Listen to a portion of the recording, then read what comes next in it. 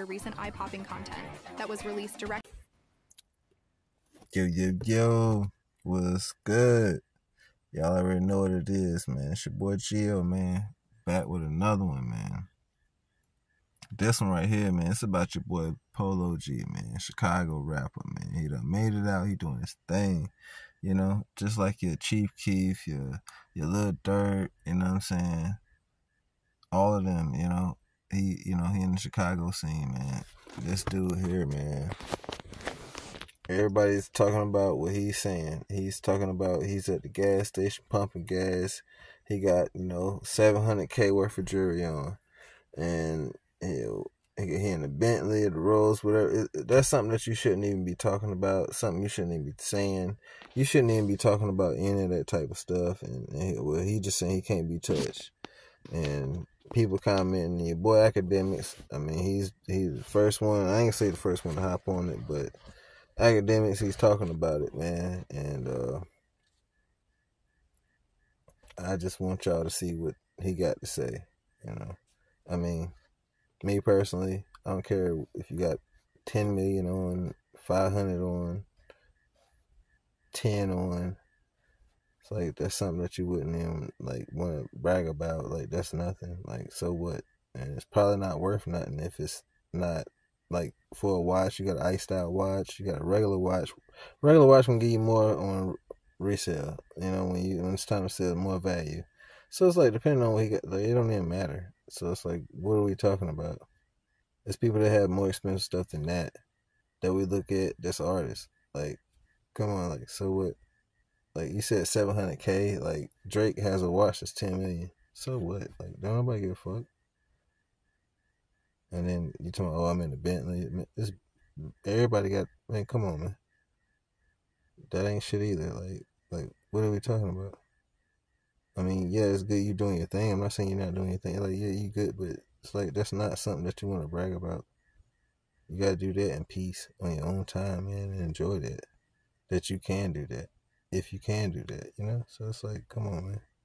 Now you done made yourself hot for the enjoyment that you're supposed to be having from, taking a break from being a celebrity and not being known and talked about and can't go nowhere. And you trying to ruin you being able to go somewhere and people give you a break, not, like, you good. Like, I don't know, man. Y'all gotta check this out, man. Let me know what y'all think, man. Comment in the comments, man. Like, I don't know. You want to have peace, man, when you're a big celebrity, you're known. But hit the comments. Hit that subscribe button. Hit that subscribe. Do that for me. And let me know what y'all think in them comments, though, for real, about this. Check him out. Peace. PoloG, he posted a video of him wearing $700,000 worth of jewelry to the gas station, and he was letting know he's like that. You feel me? Why the hell did you feel the need to make a video that you have $700,000 in jewelry on and you're outside? Let's be honest. Rappers are not the predators, they're the prey. We have a list of rappers who've gotten robbed or shot or killed, and as much as you might be a gangster or a killer, we all realize that the unknown element is probably are going to have the drop on you when you're the known element. You're PoloG, you're PNB Rock, you're King Von, and people knowing where you are and knowing what you have, even if you tough, it don't mean they can't surprise you and take what you got or take your life. I did an interview with him, and I kind of asked him, I said, bro, you think you should be moving better? He said, nah, I'm moving fine. So if this what he means, listen, I can't say nothing, bro. You know what I mean? Like, yeah. Who robbed you? PoloG. And what did PoloG take from you? My wallet, my phone, my bread, everything. So, the PoloG, the rapper. The nigga. How he look? PoloG. The nigga. And what you do for PoloG? I was gonna do security for him. And what type of weed you took him to get? Whatever that weed was, I don't know. And what he thought it was? He thought it was some OG or something. And how much money he took from you? 400. Your ass drunk. PoloG ain't took shit from you, boy. Yeah, he did, nigga. Your ass. What you want to tell him? Who this message for? You rich ass, crazy ass, dumb ass nigga, bring my motherfucking phone back. Crazy ass motherfucker. You worth $7 million and you rob a poor old ass nigga like me. That's fucking crazy, man. Bring my motherfucking phone back. What day he robbed you, gang? Saturday night. What kind of car was he? Robbing an old poor nigga, man. Get my fucking phone back, man. Damn. They said Budda crime. Let's watch this video.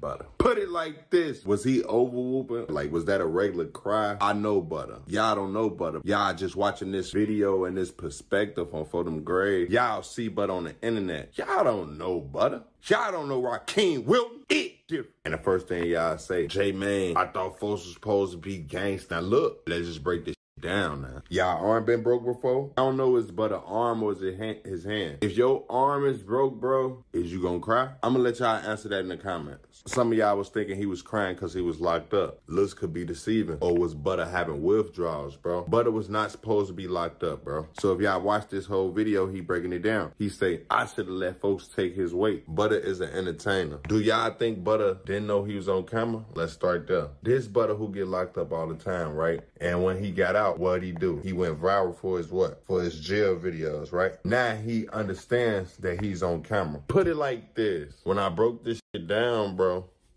I scratched my bald spot a couple times. Budda was whooping like this on purpose, bro. Ain't angling the camera all the way down, bro. I'm ass naked, but is that y'all business? It hit different. Do y'all homework on me being ass naked shooting this, but I can't go all the way down, bro. My point is, everything is about perspective in life, bro. Do y'all homework on perspective.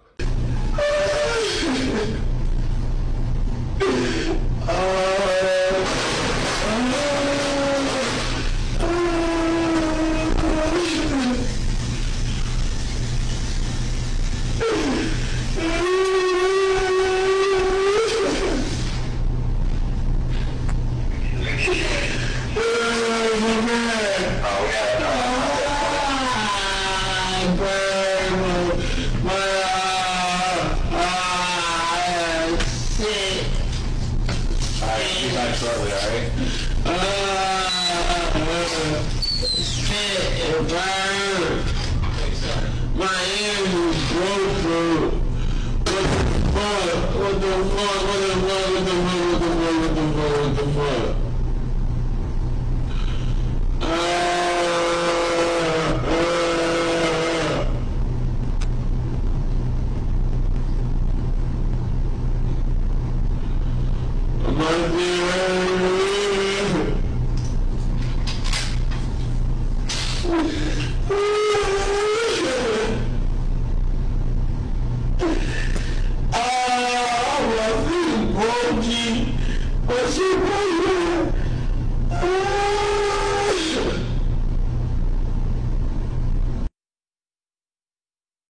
Fast forward to West Suburban Hinsdale last week. An officer tried to pull over a car driving erratically at 5 a.m. when the driver fled. He's all over the roadway. Just smoked the curb. The driver crashed into an embankment. Just threw something outside the window. I can't tell what it is. Hands out the window! Hey, put your hands out! Hey, get back in the car! Back in the car! Get back in the car! Foot pursuit over the tracks. Officers quickly caught up to Wilton. Stop! Stop! Stop! Stop! Stop! Once he was cuffed, he clammed up. What's your first name? I ain't got it right. What do you want me to call you? Police say they found 2 guns. That, combined with Wilton's criminal history, raises questions. Oh heck nah, FBG, but arrested in high-speed chase caught with 2 guns. The man is no stranger to law enforcement. He testified in the high-profile murder trial for Chicago rapper gunned down in the Gulf Coast. That's right. As investigative reporter Ben Bradley found, a series of arrests and convictions hasn't been enough to keep him off the streets. Gunfire in the Gold Coast in 2020 created a startling scene. Shell casings next to luxury boutiques. Prosecutors said rival gang members gunned down Carlton Weekly, better known as FBG Duck. This man, Raheem Wilton, testified at the federal trial, providing insight into a raging war between rival Southside gangs, but refusing to, as he put it, snitch on anyone still alive. Fast forward to West Suburban Hinsdale last week. An officer tried to pull over a car driving erratically at 5 a.m. when the driver fled. He's all over the roadway. Just smoked the curb. The driver crashed into an embankment. Just threw something outside the window. I can't tell what it is.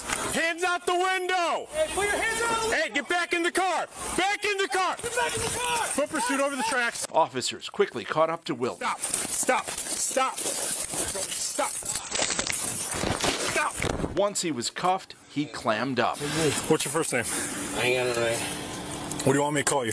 Police say they found 2 guns. That, combined with Wilton's criminal history, raises questions. Court records show he pled guilty to conspiracy to commit murder in 2015 and was sentenced to 8 years. He only had to serve half that time. He's also been charged with aggravated unlawful use of a weapon at least 3 times in Cook County. He was convicted once and got a year. Another case was dropped after a judge suppressed evidence.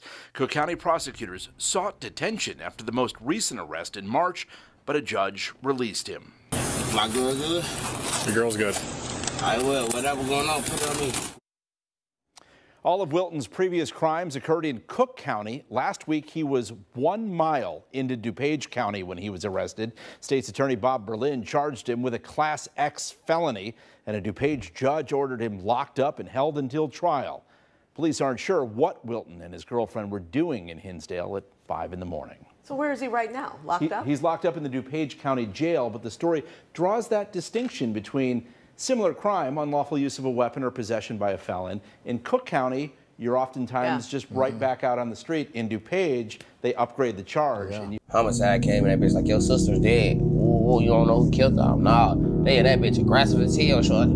Hey, you know who did it. You just gonna let him get away with killing your fucking sister? Like the fuck back up off me, cuz. But who, ultimately, from your knowledge, who killed KI? Gee, I don't know, bro. I saw Big A. You feel me? Because you were there when KI was killed, right? Yeah. Yeah. Got hit in the knee shot. Got an artificial kneecap, man. To my ACL, I got a rod in my leg, in my knee. Was y'all walking out of the store or standing at the corner or some shit like that? Chilling, bro. We just on the block chilling. For real. Motherfucker had on black hoodie. All black. And nobody seen him walking up, nothing. Nobody's. I told you them niggas shoot from the corner, cuz. You thought I was playing? I ain't trolling, bro. Them niggas different, G. Them niggas killing us and telling on us, gang. That's what's going on, bro. So both of y'all was shot. I mean, did somebody who took her to the hospital? Who helped you out? Like, man, you know what? I thought I had a warrant, bro. So I got out of there. I was scared, bro. I'm damn, I was a devil too. I was like 18. So I'm like, damn, I gotta go. I'm parole. So I got a whole parole warrant. So they been on the run for like 6 months. I go home. My mama work at the hospital. She'll be able to do something about it. Got there. My goof ass passed out. J Main smacked the shit out of me, folks. Yeah? Yeah, he did. His bitch ass. He get up, folks. Get up, folks. On Jaja, get up, folks. Over my eyes, looked at him. Oh, boy, this nigga just smacked the shit out of me, bro. The fuck? And at that time, you didn't know KI was dead yet? Hell no, I ain't know KI dead until 2 days later. After I got out of surgery on Bronx, under the medication and shit. Homicide came and that bitch like, your sister's dead. Ooh, you don't know who killed her? Nah, they had that bitch aggressive as hell, shorty. And you know who did it. You just gonna let him get away with killing your fucking sister? Like the fuck back up off me, cuz. Bag the fuck up. Who the victim here? Fuck is you talking about? Get the fuck back. Bag up, bro. They and this bitch tweaking. I'm gonna go get my mama. Where my mama at in this bitch? You old enough for us to speak with you?